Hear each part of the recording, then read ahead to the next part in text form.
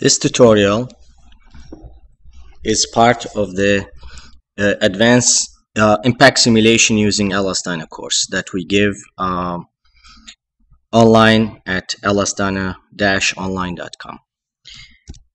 Today's topic is quasi-static simulation and stress initialization.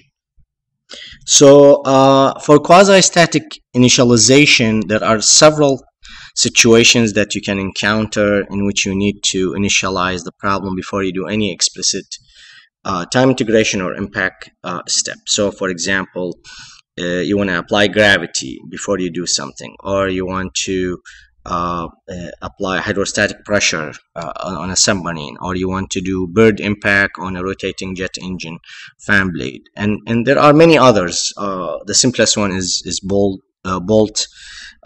pre-stressing. So there are three ways to do this. One is monotonically increasing the load, and then the second way is dynamic relaxation phase, and the third way is multi-step analysis, and particularly, for example, implicit step that precedes the explicit step. So monotonic increasing of the loading, that's before any action happen, you simply increase, for example, the load in a bolt and hold constant, and then the next load curve would be your second event.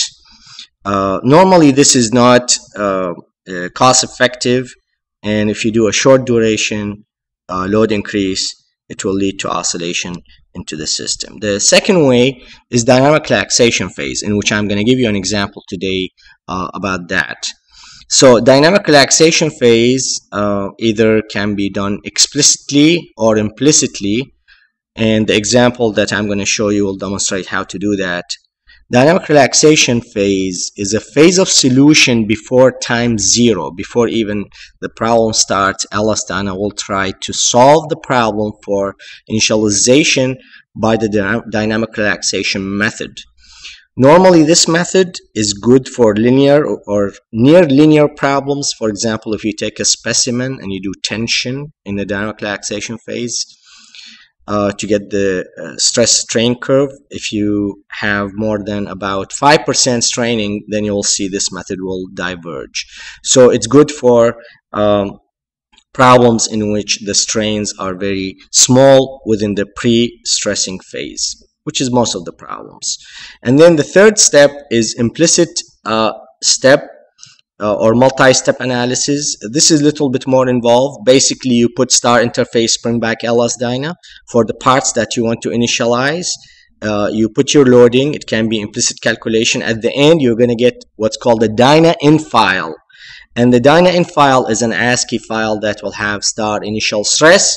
You can take that star initial stress and you put it into the second step in order to do the problem.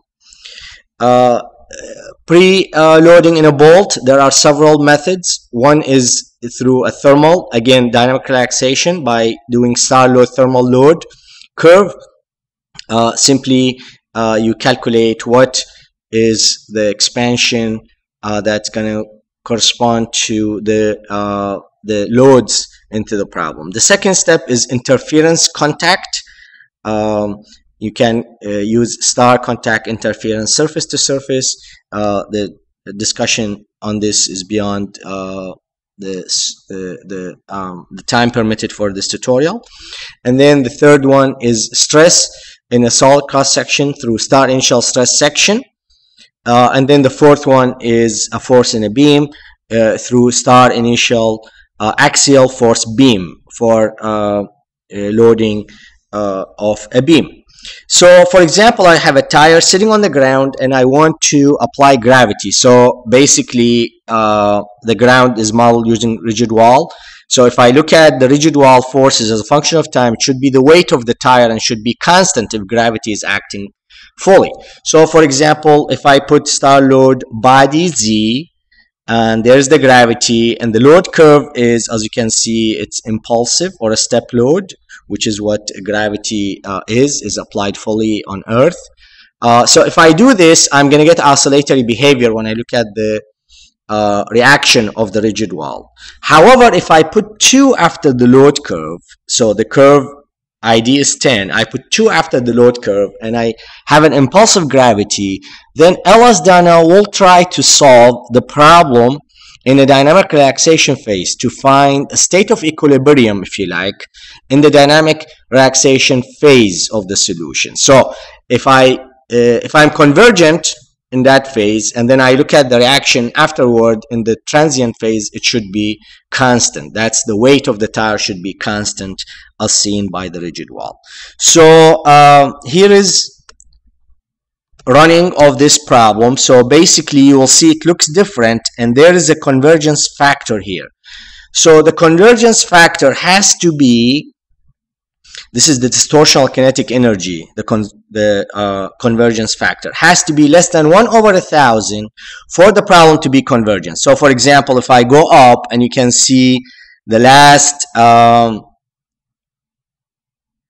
the last thing that basically happened, which is less than 1/1000, and the problem is convergent, and it went into the solution phase, and you can see this now is a solution phase and ends with normal termination.